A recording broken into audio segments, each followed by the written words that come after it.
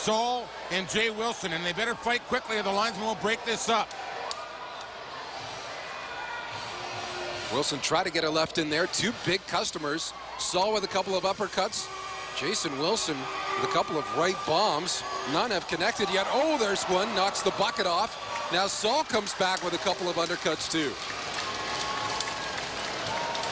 Round by Pasquale. Mignardi for Shipley. Shipley steps out of the corner. Shipley to the net. Backhand shot, scores! Steven Shipley drives the front of the net. And everybody wants to see that from the Idlerton native. He's got a huge size advantage over other players in this is sophomore season in the Ontario Hockey League. 6'2", 204 pounds. And Shipley drives the front of the net after the attack win the battle along the boards.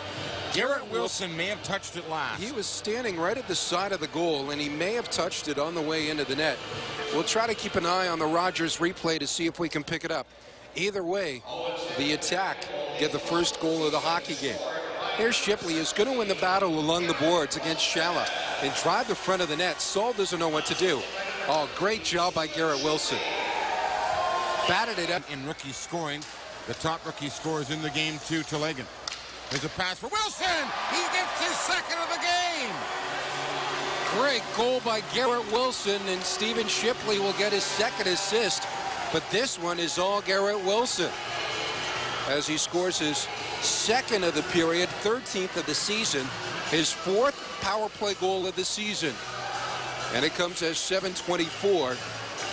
Here comes the replay, and Gary, it's a goal scorer's goal. How much time does the puck last on his stick? Not very much at all. Nice wrist shot. Didn't get it clear of the forecheck of Burtnikov. Now gets some help from 89. Trocheck came right out front. Another chance off the toe of the pad of Pasquale, and they score. Owen Sound get their third. Myles Doan tucks it in, and the attack have a 3-0 lead. A gaff at the side of the Saginaw goal, and three Owen Sound players had shots on Pasquale, Doan, Blacker, and McGee. And the attack of a 3-0 lead at 7:52. It's only Doan's third goal of the season, banging home a loose puck and getting it under the arm of Pasquale. Take another look at how this play develops. Saginaw's got the puck right now, but it bounces off the side of the net. There's Doan's one chance. Blacker's going to get it backhanded off, and Doan goes right to the front of the net. Puck still loose, and he slides it past the arm of Pasquale, and the defenseman skate into the net. Skellett has 3 power play goals. At the point, controlled there by O'Connor. Up the boards for Skellett.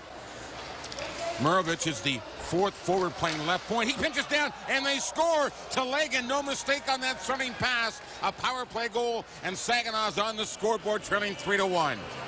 Telegin, you can't miss him. He's such a big body in front of the net, 6'3", 185 pounds. And he puts Saginaw on the board with his 17th goal of the season, the 5th on the power play. Take a look at it on the Rogers replay. He's just going to park himself in front of the net, and Saginaw does a good job moving the puck around, and a nice pass there by O'Connor, who was down low, to Telegin. Thrown across by Sgarbossa. Underwood looking, low shot. Stager down, they score. It's Trocheck with 3 seconds left in the power play, and it's now 3-2. And follow the bouncing puck. A high, harmless shot from the point hit a defenseman in front of the net, and then redirected off a leg right to Trocheck, who scores his 7th goal of the season, his 3rd power play marker at 19:02. And it's now a 1-goal hockey game. Take another look at it on the Rogers replay. This is the point shot that goes off Sgarbossa after hitting the Owen Sound defenseman right to Trocheck, and Stager looked better than the front of the net, and now a 2-on-1 the other way. Skellett with Sgarbossa, and Skellett forgot one thing, the puck. Now he got it ahead. Here's Sgarbossa, scores! All alone, Sgarbossa in front, and we're tied 3-3. The 2-on-1 still turned into a 2-on-1. As the attack were late coming back, Skellett overskated the puck, but Shalla made a nice pass to Sgarbossa, who gets his first goal as a member of the Spirit to tie this game up. Take another look at it on the Rogers replay. There's Shalla, who was checked, but nobody picked up Sgarbossa in front of the net. Kuzma was intended for Schwartz in front. One of those wingers have got to realize the defenseman has to be covered on the point. They score a shot from that left point by Walsh. Was it touched? It was a great deflection by Jordan Schwartz. And Saginaw has the lead. I don't think that was a shot. I think that was a beautiful pass from the points by Walsh. He saw Schwartz going to the front of the net. And the Saginaw right winger scores his 10th goal of the season and gives Saginaw the lead. Take another look at it on the Rogers replay. Here's the point shot. He sees Schwartz right there. Just a beautiful pass, a beautiful play for the Spirit at exact. Telegin just throws it out. Blacker's got to hurry. They got to step on him. A skeleton sharp angle. Pad save, rebound. They score. Put in Shalla, got the rebound. 2 quick goals here by the Spirit, and it's 5-3.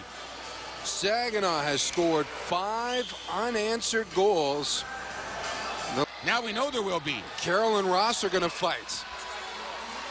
Ross is a pretty good fighter. Marcus, gets a big uppercut on Ross. He's an overager. He's been in this league a while. Ross lands one. Trying to get his arm loose, trying to get the bucket off Carroll, and they both go to the ice.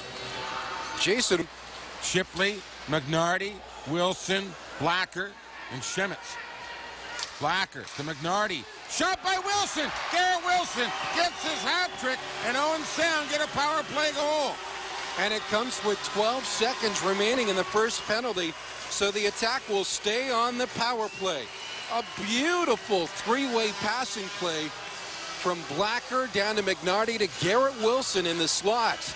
And the Elmville native scores his 3rd goal of the game, 14th of the season. Let's take a look at it on the Rogers replay. Tic-tac-toe. The puck doesn't last long on anyone's stick. At the boards, put into the corner. Wilson off the stick of Shipley. Mignardi scores. Bobby Mignardi has tied the game. It's 5-5. The leading point getter for the Owen Sound attack ties the game up with his 16th goal of the season, matching his season total with the Kingston Frontenacs last year. And he does it at the 3rd of this season. The pass for Shipley goes right off his stick to Mignardi, and what a bullet. Top crossbar. Shalla met by Crombeen. Loose puck. Telegin against Blacker. 2.5 to go. Telegin with the puck, looking for some help. Telegin across. Drilled wide by O'Donnell. He scores! Oh my goodness. O'Connor shoots the puck wide, but it bounces off the end boards, off Stager's skates, and into the net. And Ryan O'Connor will take it. His 3rd goal of the season, a 1st as a member of the Saginaw Spirit. He's just going to tee it up and puts it way wide, but Stager didn't handle it. Bounced off the back of the boards, off his skate into the net. The goal. On the breakout to center ice. Carroll couldn't get over the line. Shalla's got the empty net. There's the shot. This game is over. Shalla into the empty net to make it 7-5.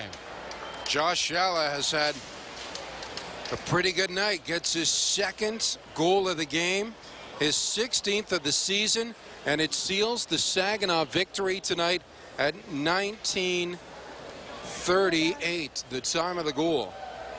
Shalla, along with his 2 goals, has had 2 assists, and the attack had struggled to get the puck into the Saginaw end ever since Scott Stager came out of the goal. And it all started with Stager not getting the message from the bench. And Mark Reed's waving dramatically and whistling couldn't attract